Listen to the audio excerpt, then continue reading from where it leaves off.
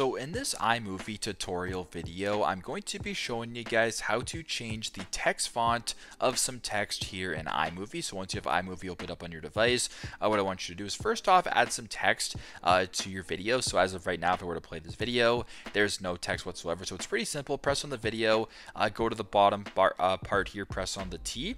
So for instance, if the scissor icon is selected, just simply go to the T right here, sort of on the bottom right, and add some text to your video. So we're just going to go ahead and add some standard text right here. Now, if you wanted to change the font, it's pretty straightforward. What you can do actually is press on the font right here.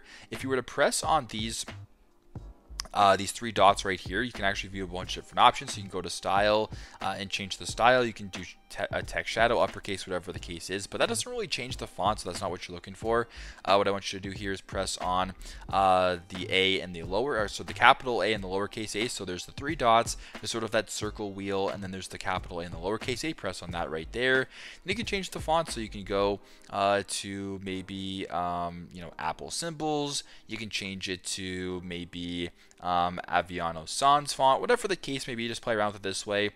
You can maybe do the chalk duster font, whatever the case is. Once that is done, there you go, and now you have successfully changed the font here in your video here in iMovie. So pretty straightforward. That's how you guys can change text font of some text here in iMovie. Thanks again for watching, and I hope this video helps.